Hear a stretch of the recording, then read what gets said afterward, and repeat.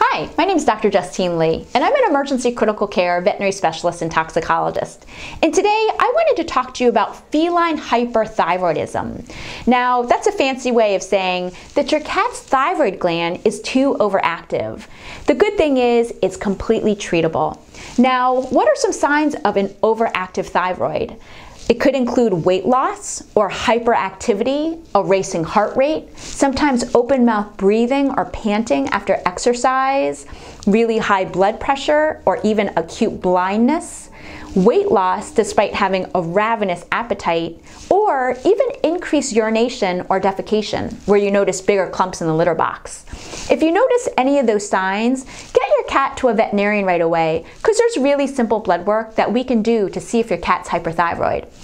That's going to include a complete blood count, a chemistry panel, and what we call a thyroid test, or T4. There's four main ways that you can treat feline hyperthyroidism. The most common way is with a once or twice a day medication called methimazole. It usually comes in 5 milligram tablets, and we usually start cats on half a tablet once to twice a day initially. You do have to pill your cat once or twice a day for the rest of their life though. The second way is by surgery, where we actually remove the thyroid gland. This is less commonly done, but is something that can be an option. The third way is by radioactive iodine, or more commonly called I-131.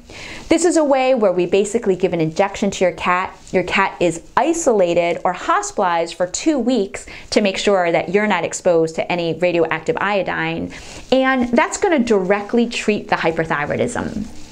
The fourth way is with a unique newer diet that basically helps treat the feline hyperthyroidism by changing the amount of iodine that they're exposed to.